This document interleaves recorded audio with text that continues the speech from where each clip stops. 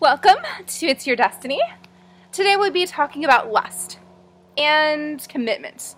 So those two things and the comparison of them both. Yesterday, a wise person told me that love without commitment is lust.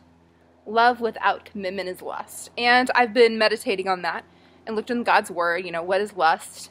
Let's look at the Greek word, the meaning of lust.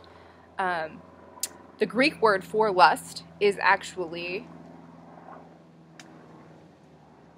epithemo,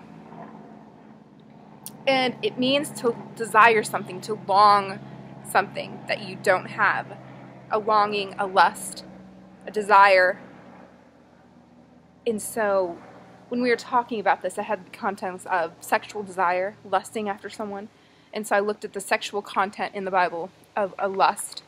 And one of the times this Greek, it comes up, is in Matthew 5:28,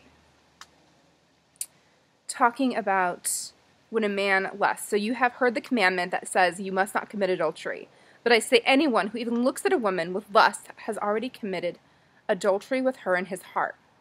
So if your eye, even your good eye, causes you to lust, gorge it out and throw it away. It is better for you to lose one part of your body than for your whole body to be thrown into hell. So I guess we're going to be looking at what exactly is lust in dating and in relationships, and our specific conversation was kissing, and if that was lustful. You can take it there because it has to do with the desire of the heart. Yesterday we talked about how your heart is going to make decisions for you. Wherever your heart is, it's going to lead you in that direction. Is it pure? Is it corrupt? Where is it? So in this sense, again, we're looking at lust, but the commitment part. I thought it was ingenious. He was correct when he said this. It is lust unless there's the love without commitment. So you're longing that person, you're longing, but you're not willing to commit. So you're willing to make out and have sex with everyone. And the world is so desensitized to all the sexual stuff around. I walked out of the movie theater yesterday and there was a boob on one of the billboards.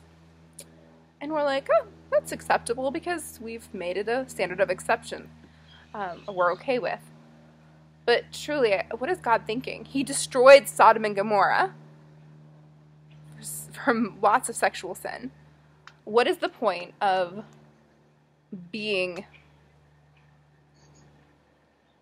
an abomination, of being wrong, being deceitful, being just deceiving ourselves, basically? So we have to look at that corruption in our life. And it comes back to the intention of the heart. Commitment. Are you going to be committed to that person absolutely forever? Then get married. Do it. I absolutely agree with that person who talked to me.